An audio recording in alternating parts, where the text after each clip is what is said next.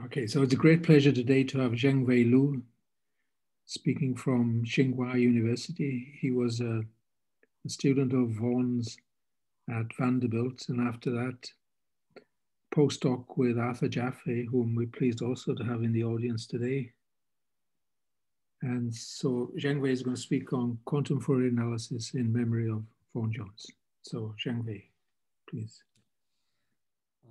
First, I would like to thank David for the invitation. And today I'm going to talk about this new subject, which we call the quantum Fourier analysis. And this is highly inspired by the subfactor theory developed by Vaughan-Jones and his group. And in this talk, I won't give the full details. Instead, I will talk about the general idea in quantum Fourier analysis, its motivation, and some selected results and perspectives. And quantum Fourier analysis combines algebraic Fourier transform and sometimes pictorial in the case of subfactor theory with analytic estimates. And this provides very interesting tools to investigate phenomena such as quantum symmetry. So for further references, we refer the readers to the recent joint work with Arthur Jaffe, Chunlan Jiang, Yunxiang Ren, and Jinsong Wu, and the paper is now published at PNAS in 2019. And first, I will review some terminology from classical Fourier analysis on groups, and then we will go to the quantum case. The Fourier analysis has a long history. It was introduced by Fourier in early 1800s. And his original motivation is to solve differential equations describing heat. And the key point is the Fourier transform will give a dual equation, and that transform the differential equation to some polynomial equation, which is much easier to solve. And the Fourier transform has the following integration form. And from the integration form, actually, it's easier to analyze some p-norms on functions, and therefore to get some certain bounds and inequalities. And there are some very important algebraic operation related to the Fourier transform. One is the usual multiplication of functions, and the other is the convolution of functions based on the multiplication of group elements.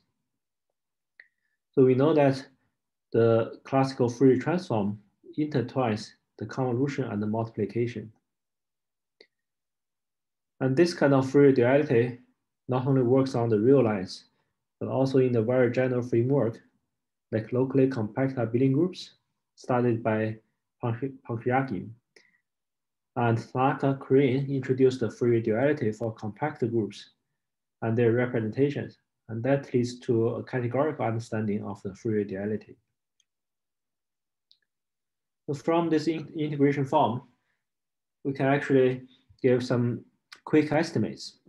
So first, we define the p-norm of the functions in the usual way, based on this higher measure of the real lines. And first, we will have this equality. The Fourier transform is a unitary transformation on L2 space.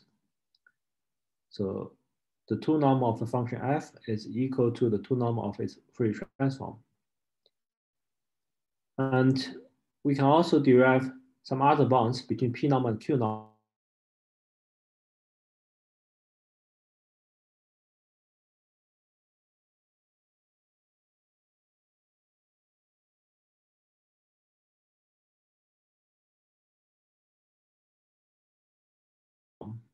Such that P inverse plus Q inverse equals to 1. And this is a very classical condition appeared for many inequalities. Somehow, this is a kind of duality between the two LP space. And this inequality comes from the interpolation of the previous inequality at 2 norm and the infinity norm. And there's another inequality related to the Fourier transform, and that's the Young's inequality. if you take the convolution of two functions, and then its R norm, it's bounded by the P norm of the first function and the Q norm of the second function. Well, even though we don't see the Fourier transform directly in this formula, but somehow you can see, okay, on this space of functions, we have two operations. One is convolution and the other is multiplication. And somehow we want to study the relation of norms, like P norms, for two different operations. We consider this kind of a more general version of Fourier analysis. And those inequalities has a sharper bounds given by Beckner in 1975. So we can improve the coefficients from 1 to those products of A, defined in this way, and subject to the above conditions. And the key point is that when f is a Gaussian function, then the best constants is obtained. And actually, that is somehow an if and only if condition. So we can actually solve the inverse problem, and the extreme measures are given by certain Gaussian functions. And this is also a very general phenomenon for Fourier analysis. Gaussian functions plays a key role describing the extreme measures of various inequalities. And from those inequalities, we can actually also describe other measurements, like the entropy. So here is a very useful entropy. It's called the Shannon entropy for the commutative case and called phoneme entropy for the non-commutative case. You can take this function f and take its absolute value square, and then take the integration for t log t for this functional calculus. And then we get the Shannon entropy. And then we will have an uncertainty principle. We take f and compute its entropy, and then take the Fourier transform of f and compute its entropy. Then their sum has a lower bound. And the average conjecture, the lower bound could be better. That's log e over 2. And that's also proved by Beckner as a consequence of the previous inequality, the sharper Hausdorffian inequality. And for this inequality, for the sharper one, there's another quick proof by two physicists in 1975. And another key point is, as mentioned, the extreme measures of those inequalities are Gaussian functions. And this inequality actually is stronger than the famous Heisenberg uncertainty principle, saying the position and momentum cannot be measured precisely. So mathematically, we can compute their standard derivation, and then the multiplication has a lower bound. So this Heisenberg uncertainty principle can be easily derived from the entropic uncertainty principle. Well, the entropic one actually also has a physics interpretation. So those are some classical inequality in Fourier analysis, and the Gaussian function plays a key role, and it behaves as extreme measures. There are many other inequalities like that, but we'll just mention those elementary ones, but somehow very representative inequalities. Now we are going to the next topic, the quantum symmetries. So we are going to discuss the Fourier analysis for quantum symmetries, which we call quantum Fourier analysis. So first, let's discuss various quantum symmetries. And in this talk, I will mainly focus on the quantum symmetry that's in my favor, called subfactors. And this is a topic initiated in operator algebra, but has wide connections. And there are actually other type of quantum symmetries closely related to subfactors. And they can have infinite dimensional, like Katz algebra locally compact quantum groups, or some topological type of examples, like subfactor planar algebras or surface algebras, or higher dimensional topological quantum field theory. And to have analysis, we need the unitary condition, namely the corresponding vector space is Hilbert space, so that we can have a measure. And also, those can be formulated in the categorical language. So we can study the unitary fusion category or modular categories or two categories. And also there are other motivations to study those quantum symmetries appeared in quantum information. So those inequalities actually also apply to multiple qubits or tensor networks or lattice models in many body systems. But in this talk, we will mainly talk about the inequality on subfactors. But actually most inequalities we discussed on subfactors also works in other frameworks. The subfactor theory has those wide connections in mathematics and physics, such as operator algebras, quantum groups, representation theory, knot theory, lower dimensional topology, category theory, statistical physics, quantum field theory, etc. And the key point is that Wang has established a lot of connections with this root subfactor theory. And now we are going to work on the quantum Fourier analysis of this type of quantum symmetry on subfactor theory. And then based on the previous connection, we can actually transform the quantum Fourier analysis on subfactor theory to all those related subjects. So actually in that way, we can derive a lot of interesting analytic properties in other subjects as well. And actually, if you look at those related topics, they do have analysis like operator algebra, but somehow infinite dimensional analysis, like functional analysis. And they have other algebraic perspectives, topological perspectives, and also some very interesting connections in physics. But somehow the analytic, the aspects like Fourier analysis or harmonic analysis is missing in those connections. So we are trying to explore those additional connections to this very wide connected area. And Wang win the Fields Medal at 1990 for his work on subfactor theory, and which leads to the discovery of the Jones polynomial. Now I'm trying to follow his philosophy to extend those connections. So what is a subfactor? First, we need to introduce what is a factor. And it's a fundamental algebra with trivial center. And it's of type 2-1, means the factor is infinite dimensional and it has a trace.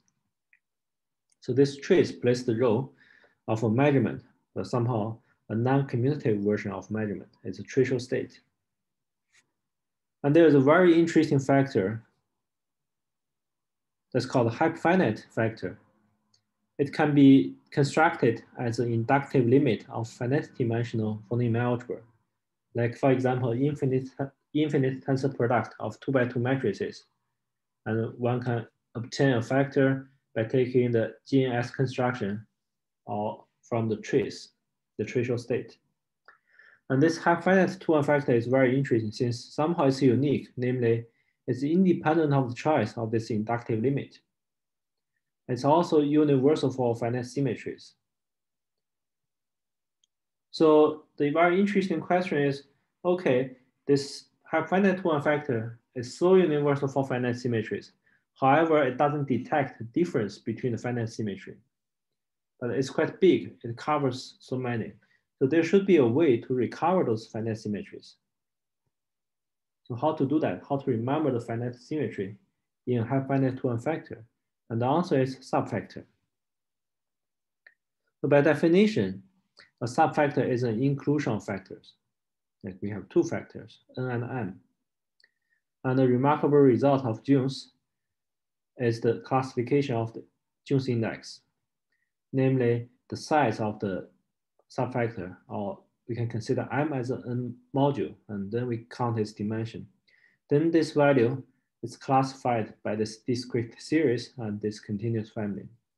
And those values are called the Jones index. So how do we remember the group symmetry from the subfactor or other symmetry? So here is an example. You can take this hyperfinite factor and you take the group action on the hyperfinite factor. And then the cross product gives you a bigger factor. And this embedding is a subfactor. So this embedding, the subfactor, remembers the group. And the more interesting part is it not only remembers the group, but also it remembers the representation theory of the group, so namely the Fourier dual. And moreover, the Jones index of this special subfactor is the order of the group, so that generalizes the size of the group. But it has a big difference, since the order of the group is always a natural number.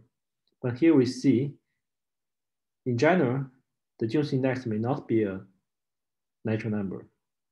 So in that sense, somehow it's quantized.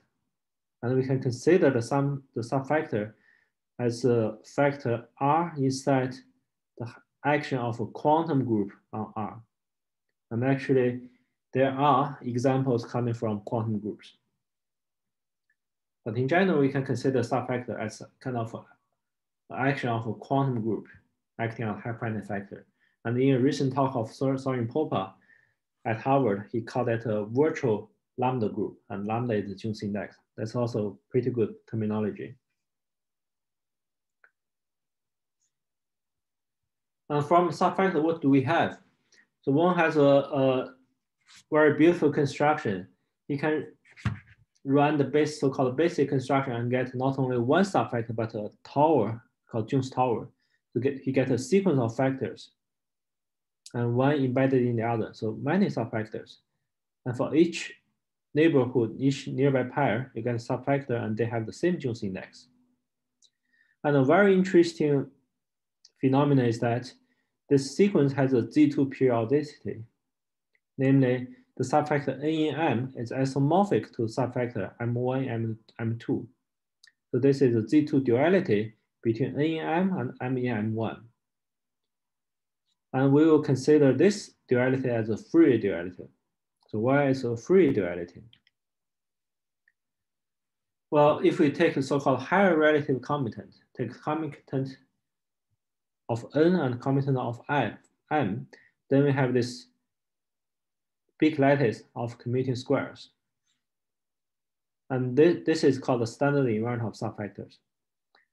And for the case when the subfactor is a group, comes from groups cross product, then there are two special pieces, N commutant in M1 and M commutant in M2. The two algebra, one is the functions on groups, and one is the group algebra. Somehow it tells the representations of the group.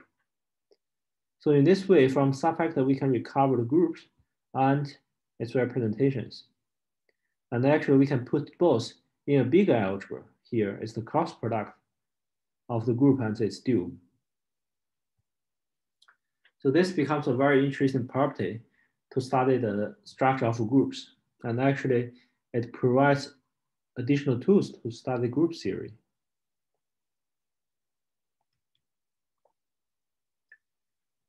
Now, there's another formulation. If we focus on the two special space, here the orange one, if we focus on two special space, then we don't need the full power of this machine.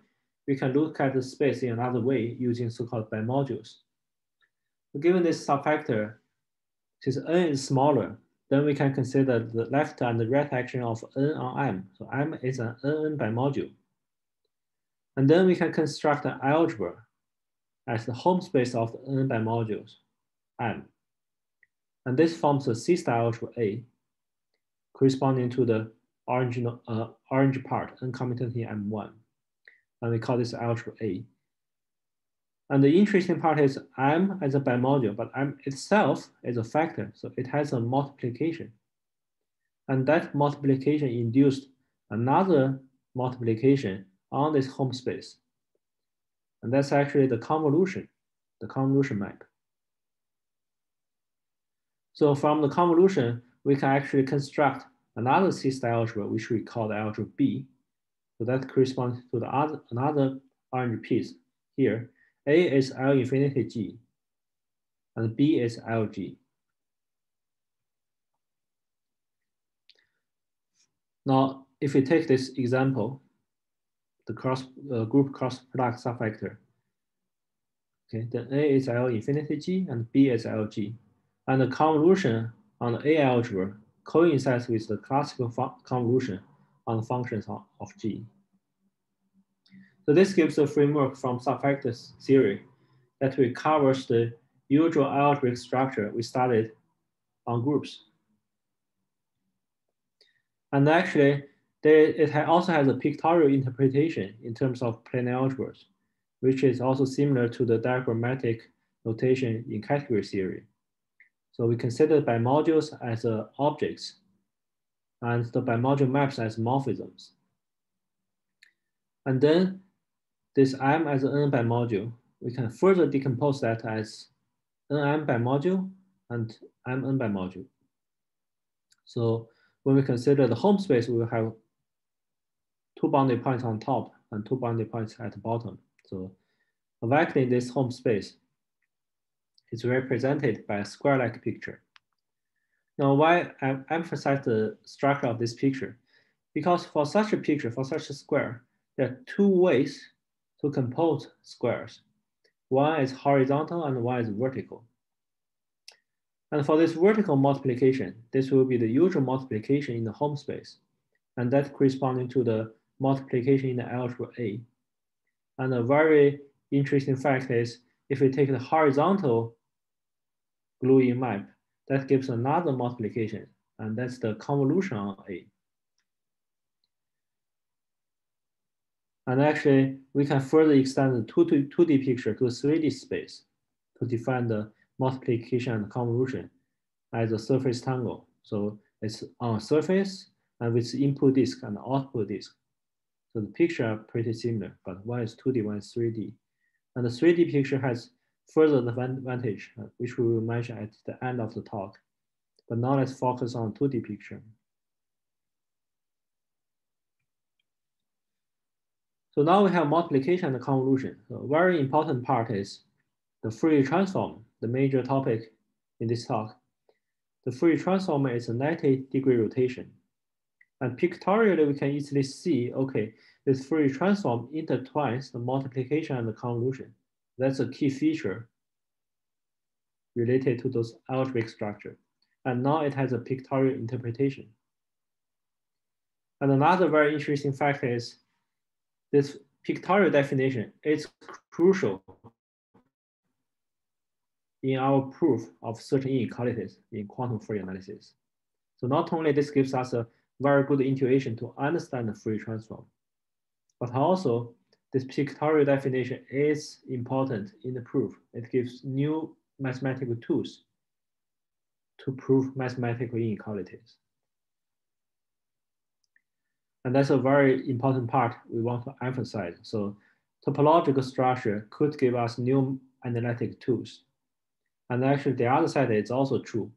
Analysis is also important to understand topology. And we will see some examples soon. And another interesting fact is, here we consider the square-like picture, but if we go to this standard environment, we go to the higher relative commutant, like n prime in Mn in bigger space, then we will have a diagram with 2 n boundary points. We can still take this diagrammatic rotation by a string we call the string Fourier transform. Then the periodicity will becomes 2n. For the classical one, the periodicity is 4, but for the general one, the periodicity could be different. And actually, this general Fourier transform also has interesting Fourier analysis. And that's beyond the scope of classical, somehow quantum analog of classical Fourier analysis. It's something pretty new. But again, in this talk, I won't go to that direction. I will focus on this 90-degree rotation.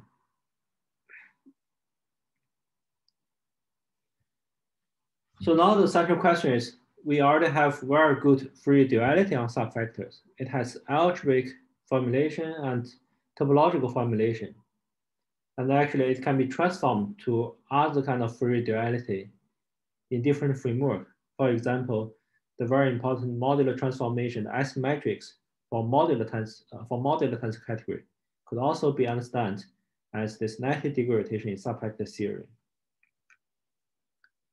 So now the question is, do we have Fourier analysis or quantum analog of Fourier analysis on the subfactors? And the answer is yes. And this is our original motivation to develop such a subject. Now we call quantum Fourier analysis. let's see which kind of results we have. So in recent papers with several collaborators, Chunlan Jiang, Jinsong Wu, Arthur Jeffrey, Yunxiang Ren, and Sebastian Pelko, and actually many others, we have a long list of inequalities coming from classical Fourier analysis. And we have their quantum version. And some of them actually, even for the statement, for the formalism, becomes highly non-trivial. And some of them for the proofs become highly non-trivial. And not only we have those inequalities, like the Hausdorff inequality we mentioned, the Yang inequality, and different types of uncertainty principle, but also we have the characterization of the extremizers that attain the equality.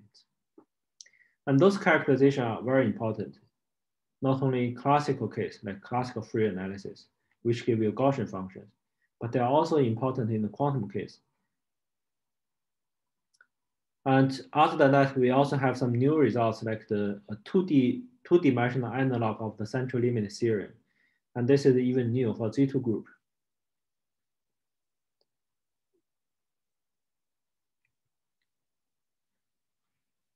Now here I will give one example about those inequalities.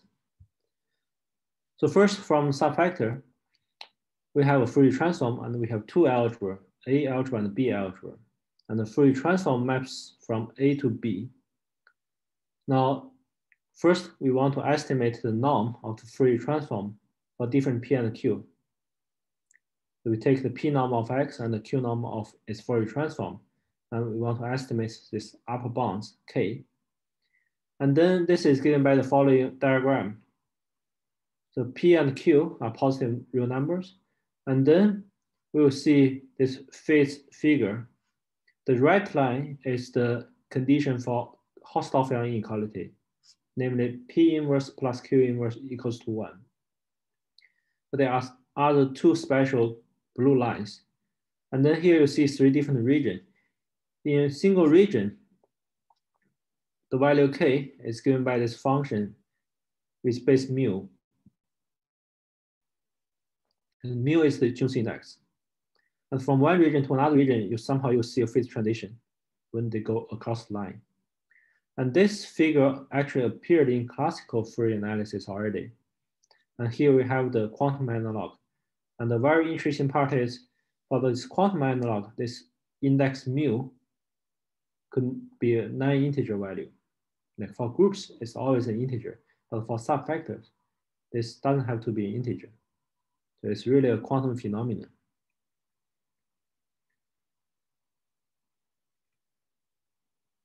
And another interesting fact is we can characterize the extremizers of those inequality. And on the left side, we take the different regions. We have 9 different regions. On the right side, the extremizers are given by different algebraic properties on operators. And here, I will highlight one of them corresponding to the Hausdorff inequality. The extremizers are given by the so-called bi-shifts of bi-projections. And this is a quantum analog of Gaussian functions for subfactors.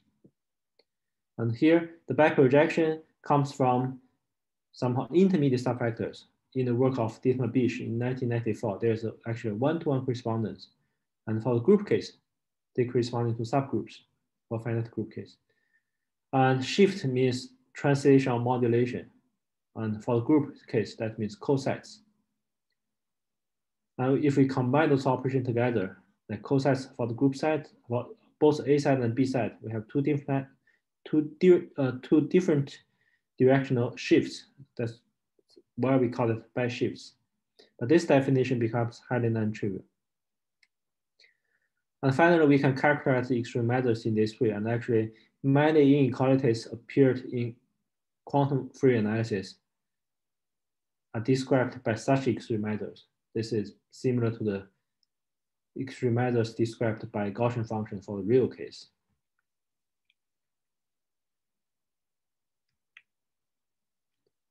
And from this inequality, so once we know the norm of the Fourier transform for arbitrary positive P and Q, we can take the derivative. And from that, we can get entropic uncertainty principle And here, we can first get the Renyi entropy uncertainty principle. The Renyi entropy is defined by the following formula. And if you take the limit when p equals to 2, the Renyi entropy becomes the von Neumann entropy. So this is a generalization of the von Neumann entropy. And then we have the following uncertainty principle. We can compute the Renyi entropy for x in A and the Renyi entropy for its Fourier transform in B. And then their sum has a lower bound. So in this formula, we have a weight between the sum, and actually the weight can be modified. And all the inequalities are sharp, and the extreme measures are obtained at by shifts of back projections. So in particular, we can modify the weights to be 1. And this is a entropic uncertainty principle for Renyi entropy. And since many interesting entropies like minimal entropy, maximum entropy, von Neumann entropy, they are all different kinds of limits of Renyi entropy. So we can recover those entropic uncertainty principle from this Renyi entropic uncertainty principle. So this is somehow a very general one. So for example, if we take the limit of P inverse and Q inverse to be 1/2, then we can recover the quantum version of the Hirschman-Beckner uncertainty principle. So the entropy here becomes the von Neumann entropy. And the sum of the von Neumann entropy of X and the entropy of its Fourier transform has a lower bound. And actually here, I would say the lower bound in a different way. There is an interesting factor 2. A more natural way to say the factor 2 is not really 2 times this formula, but we replace X by the Fourier transform of X, and then we take sum of 2 terms. But since the Fourier transform preserves the 2 norm, then when we take the 2 norm square of the Fourier transform of X, we end up with the same formula. And that's why we get a factor 2. But the formula can be written down in a more symmetric way. And we believe there is even a more general formula than that. But so far, we don't have a proof of such kind of generalization. And once again, the equality of those uncertainty principle holds if and only if X is a backshift of a back projection. So while we are interested in those inequalities, actually, my original motivation is not really proving inequalities on subfactors. I was working on classification of subfactors, and Wong gave me a question. Actually, that's the first question Wong gave me. That's the classification of so-called exchange relation planar algebras. And then when I work on that, I had a very long, tedious proof at the beginning. It's about like 40 pages algebraic computation. It's really like messed up. And Wong asked me to simplify those computations. And eventually I thought, okay, if we can use some analytic estimates, those algebraic computation could be simplified quite a lot. And actually we can get even more general and stronger results. And that's my original motivation to use those Fourier analysis machine in subfactor theory. And actually using those methods, we can reduce the 40-page proof to much shorter one, less than 10 page.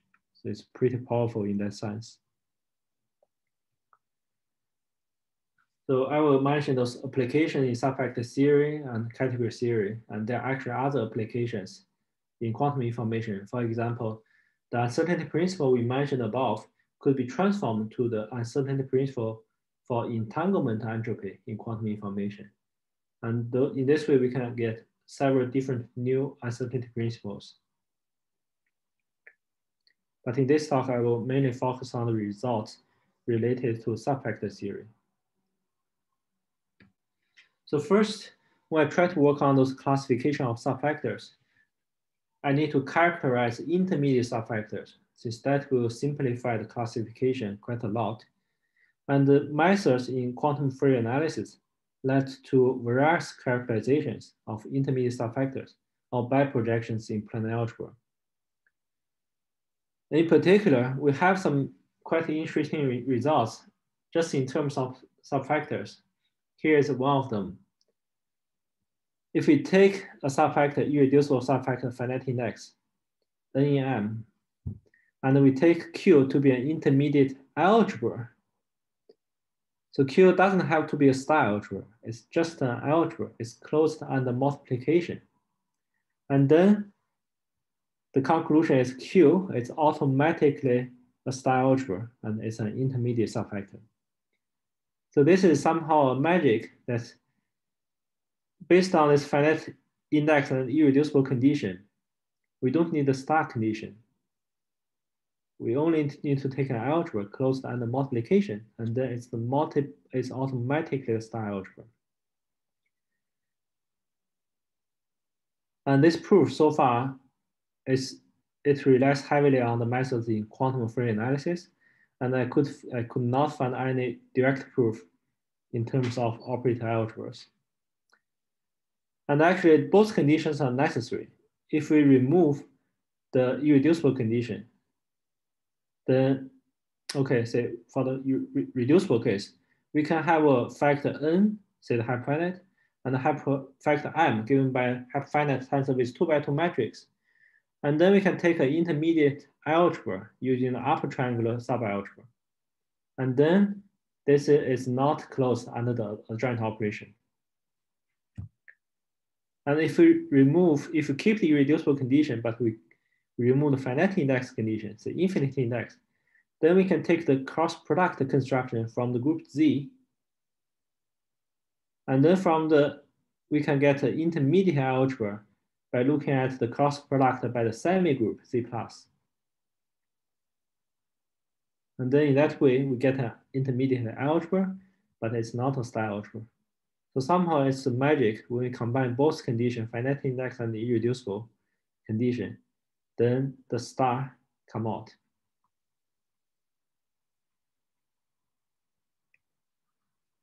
And there's another result about the classification, which is one of my favorite classification results on subfactors.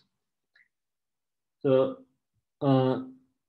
if we take the subfactor and subject to certain abelian condition, such as the algebra A and B we mentioned above are abelian, and then with one extra abelian condition, formally set the 3-box space modulo the basic construction ideal is abelian. Then we can say this subfactor is a free product of finite abelian groups and the tempered-Lip-Jones subfactor planar algebra. So I have to interpret the theorem in the following way. So what's the free product? In the non-commutative setting, the free product is a minimal product. And this was introduced by Bishop and Jones in their invention paper. And abelian groups is the simplest abelian examples, and tempered-Lip-Jones planar algebra is the simplest subfactor. They corresponding to those subfactor with small index in Jones' original classification. So we have minimal product of simplest example in this classification. And this is if and only if condition. And this is quite similar to the classification of finite abelian groups. That's called the fundamental theorem of finite abelian groups. And here we have a quantum analog of that. We replace the product by the free product, and we replace a cyclic group, the simplest example, by finite abelian groups and tempered-Lip-Jones planar algebras. And the assumption are just abelian conditions. And also this is first classification for subfactors without bounds on Jones index nor dimensions. So in subfactor theory, there are two major classification programs. One is based on the bound of Jones index. Another is based on the bound on dimensions. And actually, when I work on this paper, one suggested me to work on the classification by skin theory. And that means we don't take any bounds on Jones index nor the dimensions. And in this, somehow this result is a full classification of what I call the commutative relation planar algebras. So it's a skin theoretical classification result, and somehow it's a third classification program for subfactors. And using the quantum Fourier analysis methods, we not only have this classification result, actually, we also have other classifications, like for the small index classification, we can classify irreducible subfactor planar algebras with Jones index less than 6. And this is joint work with Morris and Pennis. And the key point is, again, based on those conditions, we can show either the subfactor has an intermediate subfactor or is easily removed out. And once it has the intermediate subfactor, then the Jones index has to be a product. And for that case, we have another classification. And we also have a skin theoretic classification for the exchange relation, and the A algebra is 4-dimensional. And if we count the generator, it's called doubly generated exchange relation planar algebra. And this is exactly the original question Wang gave me at the very beginning. And also we can derive another classification result with the same dimension of A, but we have a bound from the three-box space. And also we can have the singularly generated classification result initiated by Bishop and Jones. And in our joint work, we can extend the dimension to 14. And those classification also has further results, but I do not mention here.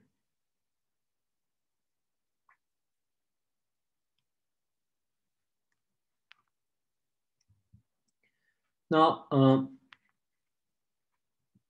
there's another interesting perspective in group theory, namely the lattice of subgroups. And that's actually a very important topic. And here for subfactors, we can consider similar concepts. We can discuss those intermediate subfactors, and they also form a lattice. So as we mentioned, the intermediate subfactors corresponding to back projections, and those are extreme measures for those inequalities in quantum Fourier analysis. So in that way, we can say, okay, maybe the analytic methods are helpful to study the lattice of intermediate subfactors as well. And actually the answer is yes. So in early days, in 1996, Watatani proved that the size of the lattice is finite. And then Longo gave a better bounds in terms of the Jones index mu. So it's mu squared to the mu squared. And then in the same paper in 2003, Longo conjectured that the bounds can be improved to mu to the mu, this better bound. And then using the analytic methods, we can give the bounds 9 to the mu. So we not only proved the conjecture of Longo, but also we improved the bounds as this exponential function. Another interesting result I would like to mention is from Sebastian Pelko. He proved that if the lattice is distributive, then the subfactor planar algebra is cyclic, namely it's generated by a single minimal projection. And this is a quantum analog of Ott's theorem for finite Abelian groups, saying if the lattice of the finite Abelian group is distributive, then it's a cyclic group. And this is a quantum analog of that. And actually, this quantum analog is already non-trivial for group subgroups in group series. It already leads it already leads to new results and actually non-trivial results in group theory.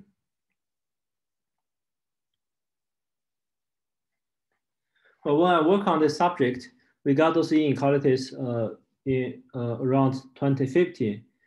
And one asked, what are the applications of those inequalities on subfactor to other areas? And actually, that's one direction I focused for a while. I'm looking for some other applications beyond subfactor theory. And then when I talked with Zhenghan Wang, he actually gave a very interesting question: whether our inequality can be obstructions of categorification, since there are many fusion rings that people are studying, and they are trying to categorify those fusion rings and get interesting fusion categories or modular tensor categories. And there are still many fusion rings. People have the rings, but we don't know whether they can be categorized or not. And then when I gave a talk at MIT, Pavel gave another interesting question saying, okay, our inequality works on subfactors, and I explained those results on subfactors and actually give new inequalities on fusion categories using the quantum double construction. And then we get inequalities on Grothendieck rings. And then Pavel asks, okay, why the inequalities on Grothendieck ring just holds on the fusion rings? Then that means we don't really need categorification. We don't need the categorical structure to prove the inequalities. But in our proof, we have the impression that at least for the non-commutative condition, the categorical condition is essential. We cannot remove that. So we thought those inequalities are non-trivial. And what is more surprising is, okay, we actually have a very good answer to all the three questions and a very surprising result. Now let's see what happened. So there is an inequality. The statement is very simple, saying, okay, if we take two positive operators in A, and then we take their convolution, the convolution is also positive, which I call the quantum short product theorem. The Y short product theorem, there is a very basic result in matrix, in N by matrix. If you take two positive matrices and then you take the pointwise product, that we can consider as a convolution, and there is still a positive matrix. And that theorem is called the short product theorem. And actually in subfactor case, in the spin model, this result covers that theorem. And there's another way to think about this result. You can take two functions on group, two positive functions on group, and then you take the convolution, it's still positive. So those two are somehow the very simple case, but general case is actually highly non-trivial. So here, in our recent paper, we apply this theorem to the dream field center of a unitary fusion category. Then we obtain inequality, the following inequality. Here, for simplification, I write down the statement for the commutative case. So if the fusion category has a commutative fusion ring, or Grothendieck ring, and with the character table lambda ij, then we have the following inequality. And this sum has to be positive. And this positive really comes from positivity in the quantum short product theorem. And a very interesting part is the following.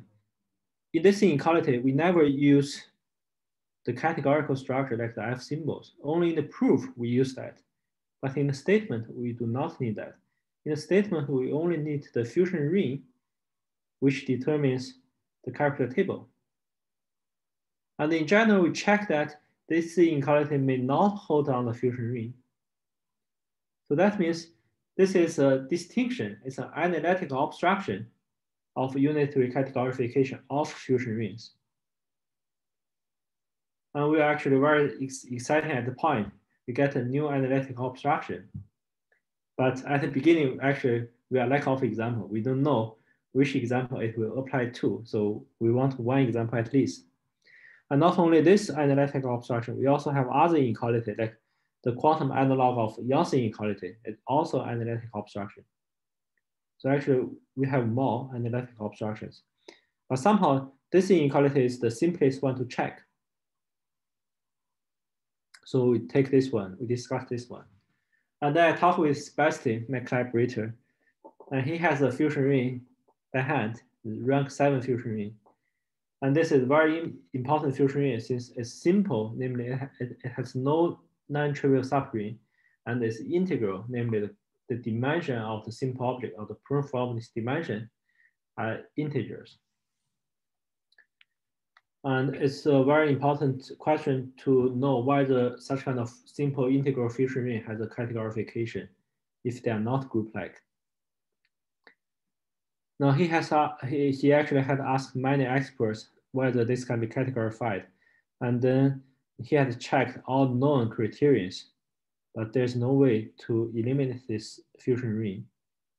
And then, okay, I explained to him our new methods, this short product criterion, and then let's see how do we check that.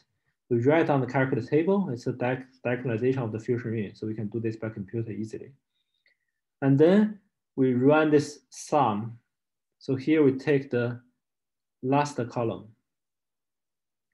You see, it's becomes cubed. So we take all the 3 lambda I to be the last column. And then it's this very simple sum. And now the value is negative. Now then by the previous theorem, if this fusion can be categorified, this has to be positive. So now we know it has no categorification. And this is the first example we run. And then after that, we had the classification of simple integral fusion ring subject to the following dimension. You can see it's pretty big actually. We get this dimension by supercomputer, and we found 34 examples in this list. 4 of them are group-like, and it's very surprising to us that 28 out of the other 30 can be eliminated by the single sure product criterion. So we can eliminate it 93% by this analytic obstruction. This is really surprisingly efficient. And also it's very easy to check by computer, since essentially we only need a diagonalization of the fusion mean.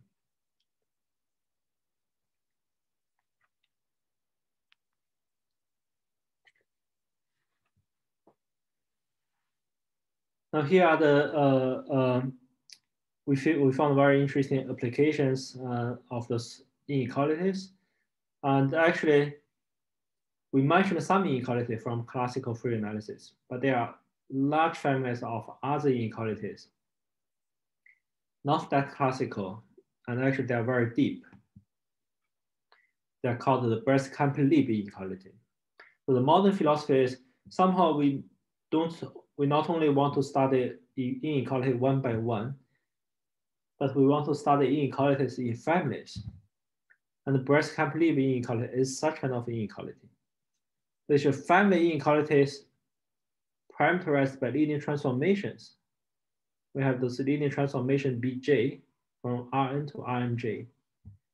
And then we can take functions Fj on Rnj, and then take pullback by the action of Bj, and then take the multiplication of the functions and take an integration. And then the Brest-Campbell-Lieb inequality said, okay, this integration is bounded, okay, we take the absolute value. It's bounded by a Best constant, and then times the product of the p norm of those functions.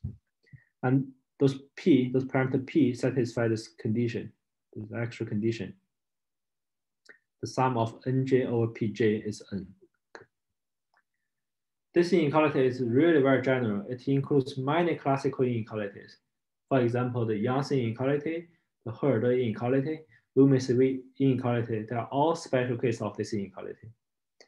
And once again, another important fact about this inequality is actually it's a deep result. The best constant C is obtained at certain Gaussian functions.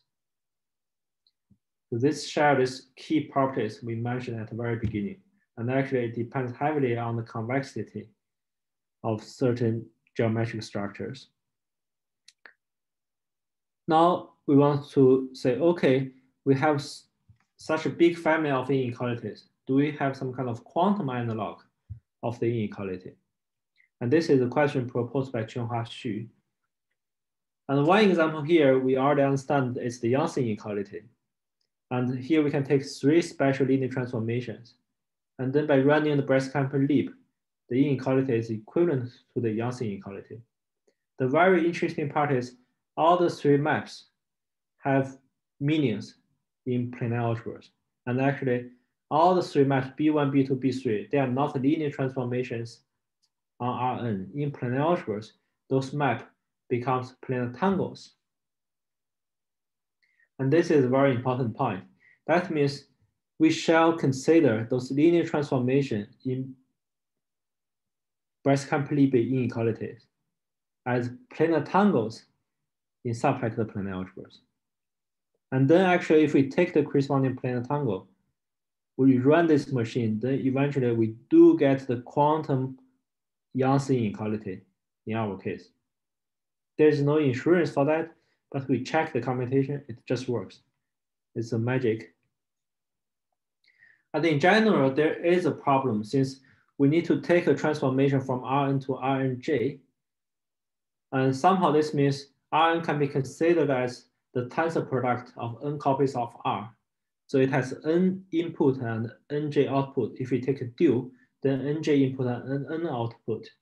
But in planar algebras for the plane tangle, we can have multiple inputs, but only one output. So here we need to extend the plane tangle to what I call the surface tangle. And that can have multiple inputs and multiple outputs. It's kind of a topological quantum field theory. You can have cobordisms, and the inputs are circles, and outputs are also circles, and they live on the boundary of a surface. Well, here, for the surface, we can have additional defect lines in the surface, like additional data. And those data plays the role corresponding to non-trivial linear transformations in Brest-Campbell-Lib inequalities. And then we can reformulate this inequality just by replacing the linear transformation by surface tangle in surface algebras. And then we can write down the inequality. And we can ask a similar question: what's the best constant for C, and whether they are obtained at certain shapes of biprojections? Well, there is still one point missing in the formalism. Here, the sum over nj, sum of nj over pj equals n. So what's the meaning of this inequality? What's the meaning of nj? Here we have the pj in the formula, but what's the meaning of nj? We no longer have linear transformations. Instead, we have surface tangles. That means we need to give a topological interpretation of those nj in this equality, like P inverse plus Q inverse equals to 1. This appeared in analysis. Now we need to give a topological interpretation of this identity to formalize the topological Brest-Campbell-Lib. Well, here is the answer.